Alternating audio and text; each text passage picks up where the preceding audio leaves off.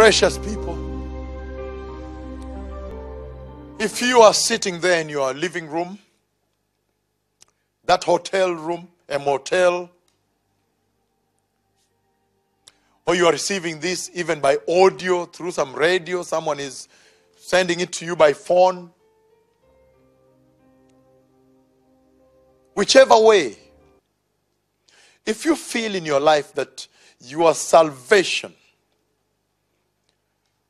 has not presented the hallmark, the feature, the characteristic of obedience to the Lord, then the Lord is saying this is the hour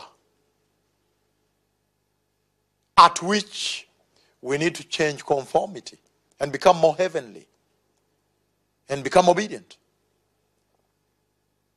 And if that is you, even at home, and you have never received the Lord before, and now you feel like this word has touched you, you want now to obey the cross at Calvary and the blood, obey the call to salvation. Repeat this prayer. Say, dear Jesus, I have heard your word, your holy word. And Lord, I know that your word is established in heaven. And I ask you, my Father, my everlasting Father, to establish your word in my life, the word of salvation. I repent of all sins and receive you in my life. Precious Jesus, please transform me and withdraw me from focusing on the life in the world, on this earthly living,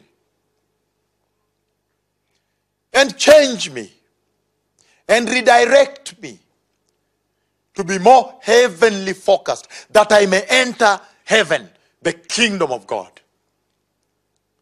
In the mighty name of Jesus, I am born again. If you have said that prayer again, as have you heard in this broadcast, this is not some kind of gimmick or trick. This is now the holy word. It's about salvation, the salvation of the cross. And it's not about money. This is about preparing you that after living this short life on this earth, you can have eternal peace with God. Make sure you're baptized and you find a Bible teaching church, not a church where the pastor is comedian, making you laugh. I am talking about a church where the pastor is teaching salvation, salvation of the cross, salvation of the blood.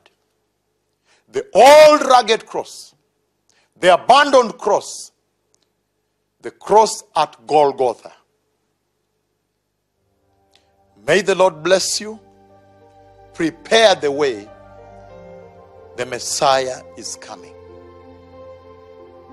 Shalom. Toda rabah. Toda lahem. Amen.